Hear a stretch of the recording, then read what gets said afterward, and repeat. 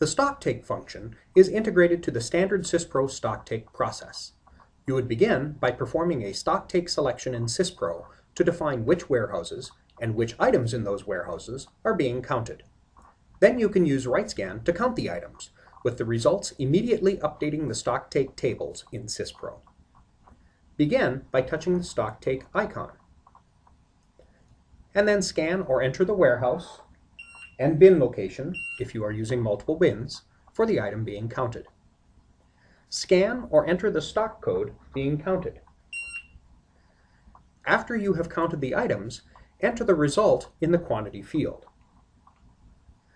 Note that you can enter the total count using any of the units of measure defined for the item in SysPro.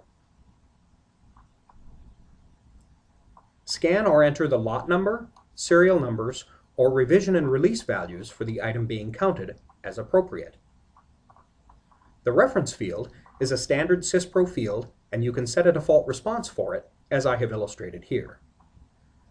Touch Post to complete the transaction, and when the post successful message appears, the stocktake tables in SysPro have been updated with the results of your transaction. If you use stocktake tickets, you can enable the ticket field by selecting a different stocktake mode using the riteSCAN administration tool. This concludes the demonstration of the stocktake function. For more information, we encourage you to view the other riteSCAN video demonstrations available on this website.